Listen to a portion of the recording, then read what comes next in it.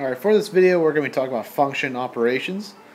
So basically we'll be given 2, maybe 3 functions, and it'll ask you to do some operations, so plus, minus, multiply, divide, all that good stuff. So you'll see this kind of notation where it's f plus g of x, f minus g, f times g, f divided by g.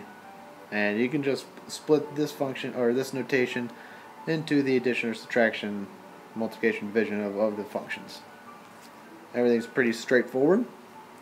Nothing too fancy. We're just going to perform the operation and find the new domain. So let's get started with this guy. Perform the function operations and find the new domain. We are given these two functions, f of x and g of x. I want to find f plus g, f minus, or g minus f times g, and f divided by g.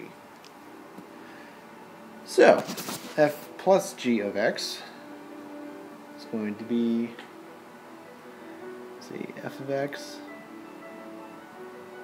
plus g of x. It's 2x squared plus x minus 1. Now we want to find a new domain. Remember, the domain changes when we have variables in the denominator or variables inside an even root. Well, here we have variables inside an even root, so we're going to restrict our domain. We're going to say x minus 1 has to be greater than or equal to 0, so x has to be greater than or equal to 1. So that is our new domain. So our new domain is x is greater than or equal to 1. Alright, so f plus g of x is equal to 2x squared plus the square root of x minus 1. And here's our new domain.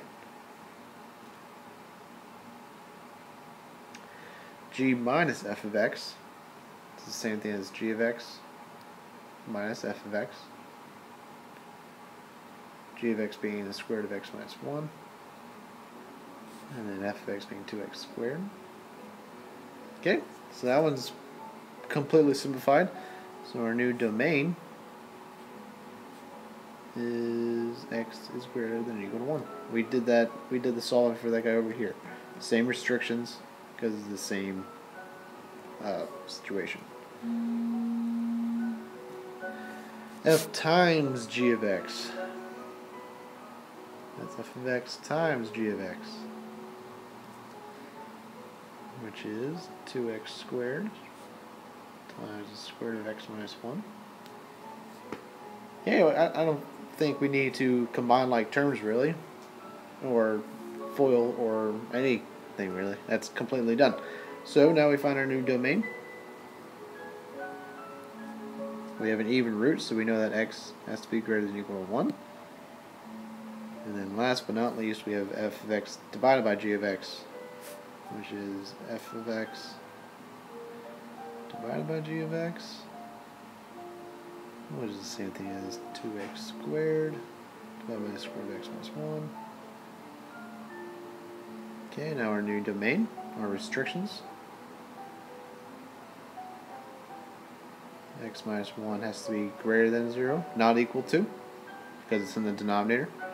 Since it's in the denominator, this can't be equal to. So x is greater than 1, or so our new domain, x is greater than 1. Alright, after watching those last couple slides, I want you to give these problems a try. It's basically the same thing we're doing, or we just did, except different kind of functions.